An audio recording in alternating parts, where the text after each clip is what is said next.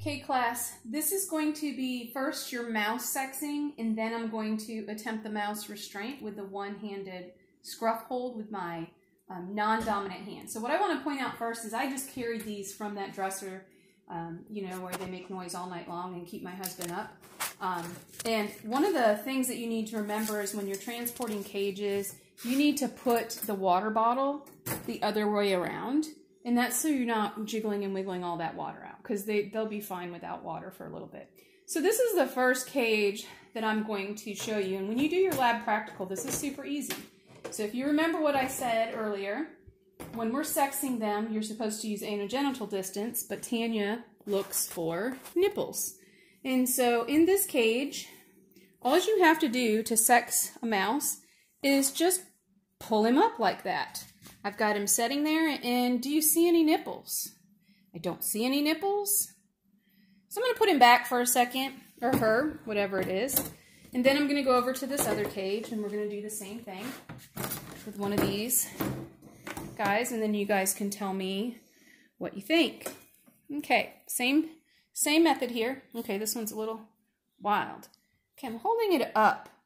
Do you see those hairless spots? Those are our nipples. So this one is a female, and I will grab another one to prove my point. It doesn't want to be grabbed. I got it. Look at this one, another one, nipples, nipples. And these guys are fat. Remember I told you the females are larger than the males?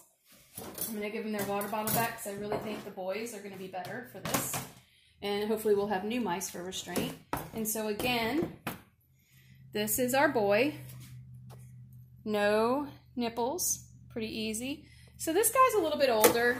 I'm going to move this out of the way. You can use the grate if you wanted to. And so I'm going to hold the base of his tail right here, and I'm going to use this on my left hand.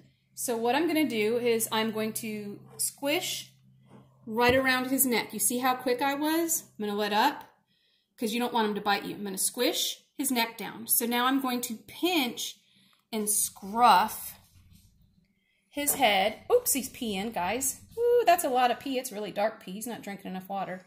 And I am going to hold his, you can put his tail in there and his leg. So I've got his head to where he can't move it. I can give an intraperitoneal injection just like that without him bothering me. So I'm going to put him back in because I don't want to stress him out, but that was some pretty concentrated urine.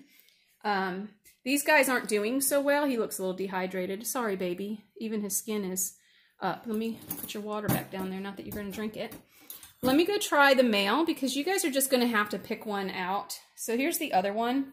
Again, this is my non-dominant hand. He has a hole in his ear from where he had a, what do you call that? An ear tag.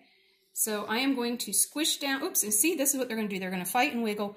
I'm going to squish down on his head, pinch up his skin, and I may not have a good grip, so I may have to keep juggling my fingers. Oops, I don't want to get bit. Juggling my fingers around till I get a good scruff. And again, I'm going to hold that back leg and his tail, and now I can single-handedly, with my dominant hand, give an intraperitoneal injection. So I have really scared the crap out of these guys, and I'm pretty sure that the first one that has the dark urine isn't going to be with us much longer. He scared me earlier. So I'm going to try with the girl, one of the girls, because, you know, you never know what you guys are going to have to use. Let me go flip this over. Let me wash my hand real quick. Don't want any of those pheromones.